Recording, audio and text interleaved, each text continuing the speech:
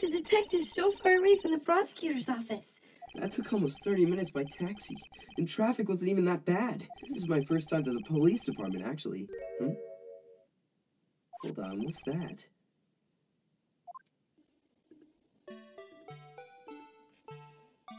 Disturbing. Why is it undulate like that? Oh, wait, I know. This is the Blue Badger. They're trying to make him the police mascot. Wow, Mr. Wright, you know a lot about the police department. Still, he does seem familiar somehow. Forget the Blue Badger. Who's that next to him? Someone appears to be dancing with the Blue Badger. Uh-oh, he noticed me. He sure is running over here fast. Hey, pal! What are you doing here? That's my line, Detective Gumshoe. Specifically, why are you dancing over there? What? Well, at least he doesn't seem to be busy. This is our chance to get information. Hey! I'll have you know I'm a very busy man, pal.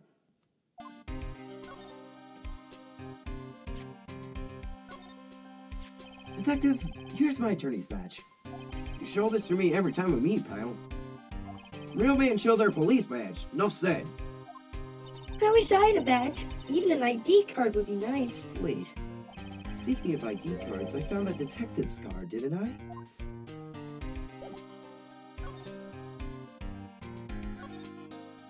I'll give you one word of advice, pal. You better not agree to defend a suspect in this case. But why not? Huh? Well, it's just that the chief prosecutor has confessed to the crime. She says she summoned the detective to the prosecutor's office and she killed him. But what if she's not telling the truth? Yes, well, no. Come on, pal. There's plenty of evidence against her. But what if the evidence is fake? Hey, pal. Can I speak to you for a second? Huh? Me? Why is this little girl so peeved at me? She's a relative of the suspect, Lana Sky's sister. Whoa! The chief prosecutor's little sister? Just please investigate the case carefully, okay? Scientifically. Yes, sir! Oh, by the way, you might want to keep your voices down. You don't want to be overheard using words like faked. Huh? It's a sensitive issue with us these days. So, what are you doing here, Detective Gumshoe? Me? Oh, well, nothing really. They kicked me out of criminal affairs. Detective Gumshoe, what did you do this time? What do you mean this time? Then what happened? I know things are busy right now. I mean, with my sister's case and all. It's true. We've never had a chief prosecutor murder anyone before. Only the highest ranked people are being led to criminal affairs now. The lowest ranking guy in there is our chief of detectives. They're not letting any of us rank and file detectives in at all. None of you? I know this is an important trial, but isn't that a little odd? So anyway, I thought I'd spend a day getting the Badger dance down pat. Isn't there anything else you could be doing? The chief of police himself has directed this investigation, pal. Officer Marshall was assigned to the underground parking lot. Officer Marshall? Now that I think about it, Emma did seem to know that Marshall guy. The patrolman in charge of the crime scene. It's unheard of, pal!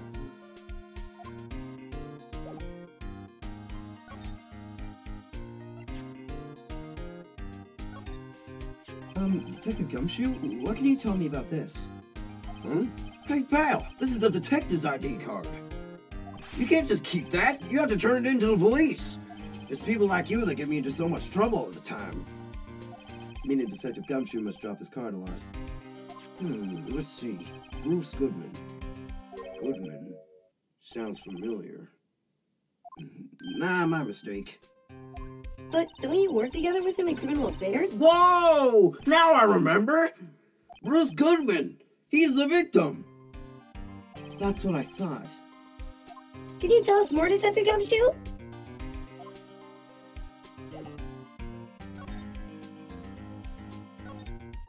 So, this ID card belonged to the victim? He was a detective like myself. Detective Bruce Goodman. Don't you think it's strange?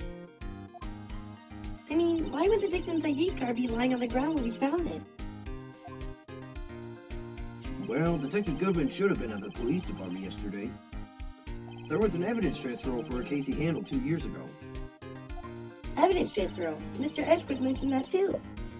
But Detective Goodman was killed at the prosecutor's office. Well, that's the thing. It's hard to say this, but word is that Chief Prosecutor Sky called him out there to the parking lot. And Lane is confessing as much.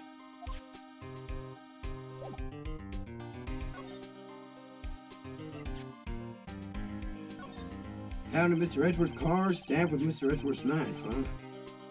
What would drive Chief Prosecutor Sky to do such a thing? Oh, wait, I mean, sure, of course someone else really did it. Someone who must have a grudge against Mr. Edgeworth. The car and the knife do seem a little too well organized to be a coincidence. Poor Mr. Edgeworth. What could have happened? We have to find out a little more about what's going on with Edgeworth.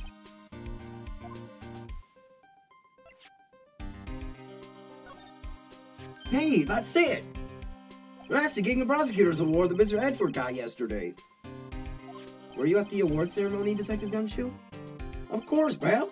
I got an award for diligence myself. Ah, congratulations. I was wondering, why is the award a shield? And why is it broken? Oh, there's a reason. I'll tell you what it is later. Apparently he's forgotten. But I was proud of Mr. Edgeworth for winning that award. He's even got naysayers in the prosecutor's office. Yeah, we've heard about the rumors.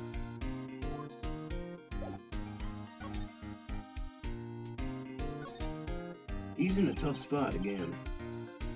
Again?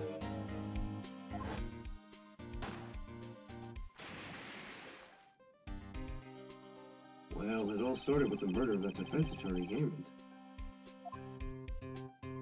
But Edgeworth was found innocent. Listen, pal, there have always been rumors about Edgeworth. Forging evidence, taking deals with witnesses. Nothing outright, but there are always whispered rumors. Ever since he was accused of murder, no one's whispering. They're practically shouting. But there's no evidence against him. Well, Mr. Edgeworth has always had unusually strong ties with the department higher-ups. It's only natural that people would be suspicious. I had no idea who was under the gun. Anyway, this latest case has started a new rumor. People say the only reason he took this case is because he's aiming for the chief prosecutor position himself. What? But I know the truth, pal. Nobody wants to be the one who has to prosecute the chief prosecutor. Mr. Edgeworth is biting the bullet on this one. He's doing this for all of us.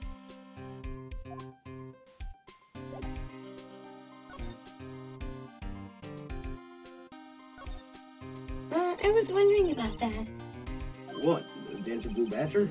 It's my masterpiece. You made this, Detective Gumshoe? The chief threw together some designs and I just did my thing, pal. Nice work. It's battery powered, so it can go anywhere. There's no switch, so it just dances until the batteries die. Poor Blue Badger, fated to dance until he drops. And that's all I know about that. I'm not officially on the case, you know. Thank you! Why aren't you handling the case, Detective Gumshoe? We met the guy who is. What was his name? The guy in the parking lot. That'd be Officer Marshall. He was appointed directly by the chief of police. Officer Marshall. Is he some kind of Wild West sheriff or something? No, Jake Marshall's just a regular officer. From West L.A. For a moment there, I wasn't sure. Look, pal, let me try to make things a little easier for you. Show them this, and they'll let you examine the crime scene. Maybe.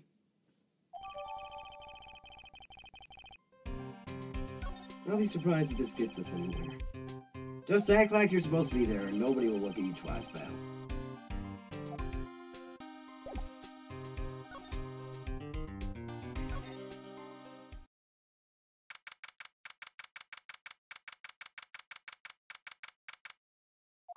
Looks like the investigation is still going.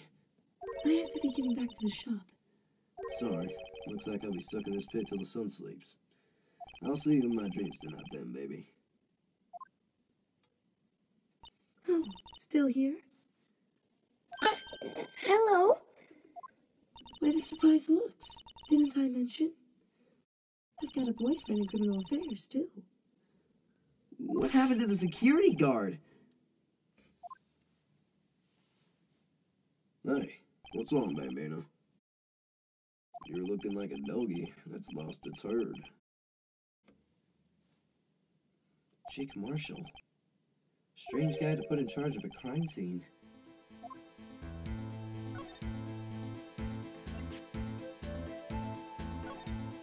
Would you mind reading this for me? What's this? I warn you, fan letters to me go right in the spittoon. It's a letter of introduction from Detective Gumshoe. May we investigate? Gumshoe? Ah, that old cow dog. He holding a birthday party or something? Huh?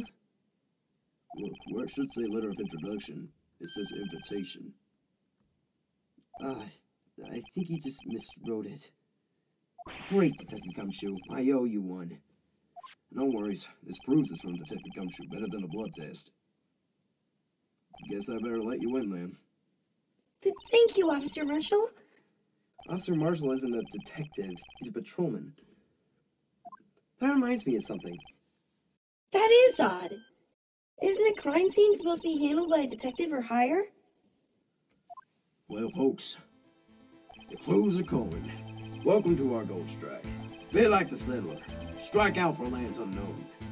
Manifest destiny. Let's have a hootenanny. Note to self.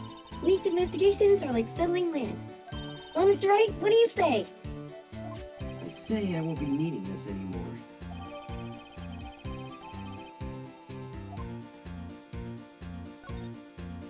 I see your badge. Looks pretty round.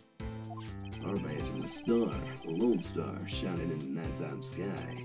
A beam of light, illuminating evildoers who come in the dark of night. Note to self. Evildoers are weak against starlight. Hey, that's a sheriff's badge.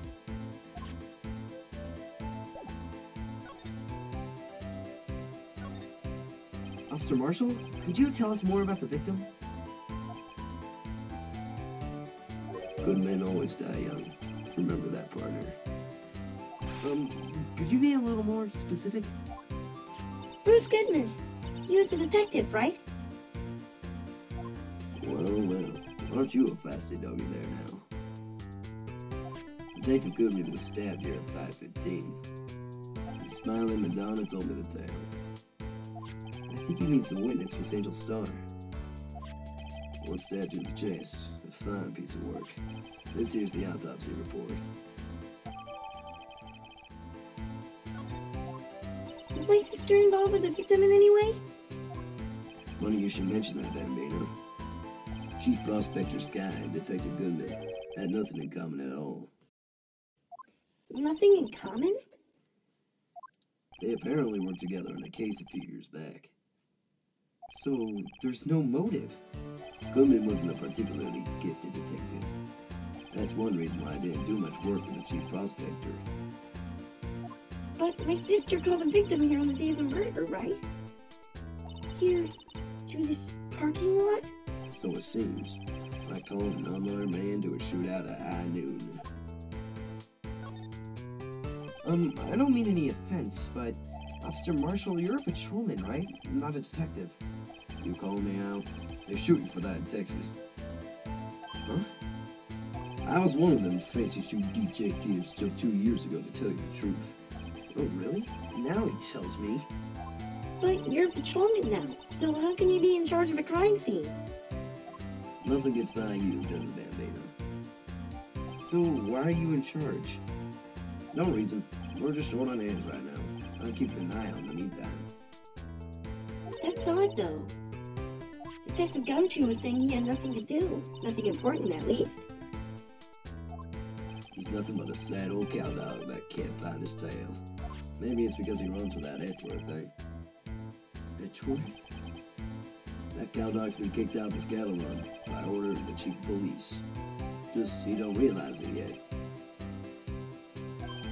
Detective Gumshoe kicked out of the investigation?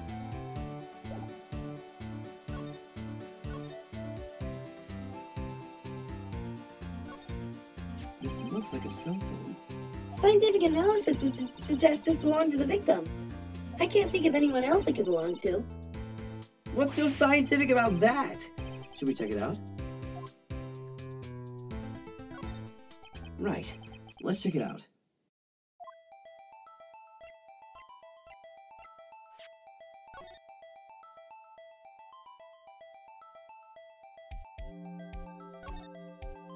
Man, what a boring strap. What's wrong with it? Everyone has different tastes, you know. Here, check out mine. It's a pink princess strap. These are hard to come by, you know. I see he's as popular as ever with the kids.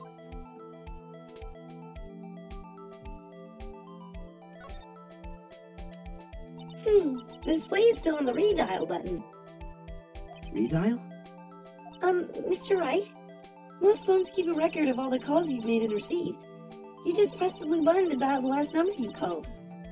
Convenient, isn't it? I'm surprised you didn't know about it. Sorry to disappoint you, but even I know about things like redial. Huh? Oh, I'm sorry. It's just, you never know with people from your generation. Whatever. Let's check this phone out.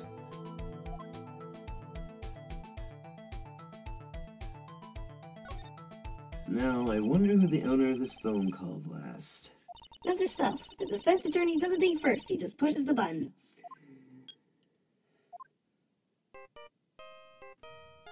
Hey, that song! I know that! Hey! What's going on over there? Sorry. I see you, partner. You pressed redial on that there phone, didn't you? Well, yeah. Whose phone is this, anyway? It was on the ground over there. Whose is it? That belongs to Chief Prospector Sky. What? It's my sister's? She apparently dropped it when she was taken into custody right after the crime. Look, the last call was made right when the murder occurred. Looks like she was fixing to call someone. Except she only spoke for a few seconds according to this. Who did she call? No idea. Sorry, partner. Now I got a question for you, partner. I heard a phone ring just now. One of those newfangled ringtones. Oh, that? Oh, I'm sorry, that was my phone. What? Your phone? Yeah, it's kind of strange, but someone called me right as we picked up the other phone, the wrong number. I hope you're not lying. They shoot you for that in Texas, partner. Oh, I'm inside the wrath of the Lone Star Patrolman.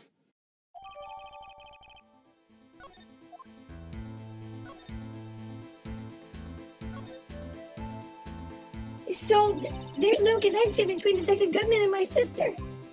That's correct, but there's a gold mine of evidence against her. The prospector tomorrow is none other than Antworth himself. I'm afraid your sister's fate is decided, Bambina. Many condolences. Officer Marshall! Yeah, Bambina? How can you say that? You and my sister, you were... Is there something between this cop and her sister that I don't know about? I apologize, Bambina. Something must have gotten to me. Maybe it's that dry wind that's blowing through the prospector's office. Dry wind or ill will, someone's up to something here. But who? Suspicions about Mr. Edgeworth have been flying around for nearly 2 years now. Forged evidence, arranging testimonies, you name it. He was unbeatable because he did whatever it took to win. Unbeatable, that is, until he met you. But rumors are just rumors, aren't they? These are prosecutors we're talking about. Evidence is everything to them. If you follow the rumors about Edgeworth to their source, you find one person. But they're off limits. Untouchable, you might say. One person? Who? Bambina, it's your sister. Chief Prospector Lena Sky. What? My sister? Edgeworth couldn't rustle all those cattle by himself. Some people load their guns with bullets, some people load them with deals. What, you're saying Edgeworth was making deals to win trials? Where there's gunshots, there's bound to be bullets. That's what the old-timers say. There's a big old secret hidden around here somewhere. Everyone knows it. Is that why Detective Gumshoe was taking off the case? Did they target him because he was closest to Edgeworth?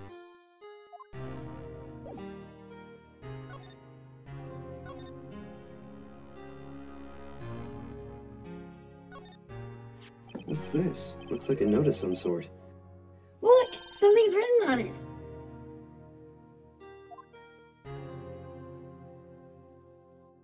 You're right. Let's see. 67S12/2. There's a name printed on the paper above that. Goodman. Maybe it fell out of his pocket when he was killed. Well, so? What does it mean, Mr. Wright? How am I supposed to know? Note to self. For deductive reasoning, go to Edgeworth, not Wright. I'm sure Edgeworth wouldn't know what this means either.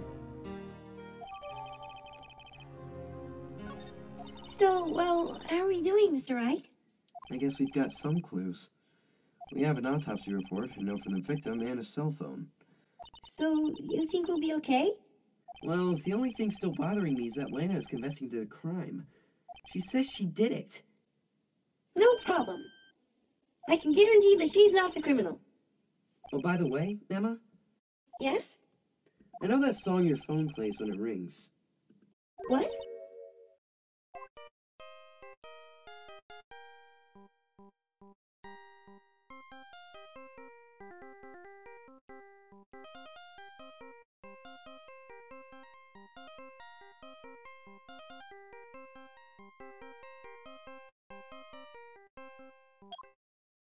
It's the Steel Samurai theme song, isn't it? That popular TV show for kids? The phone that just rang wasn't mine. It was yours. At 5:18, just after the murder took place. Your sister called you, didn't she, Emma?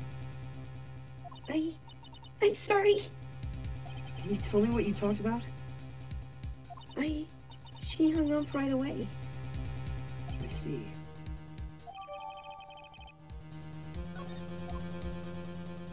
The detective is murdered, and the suspect is the top prosecutor in the district. I've got a bad feeling about this. Like, maybe I still don't know everything that went on here.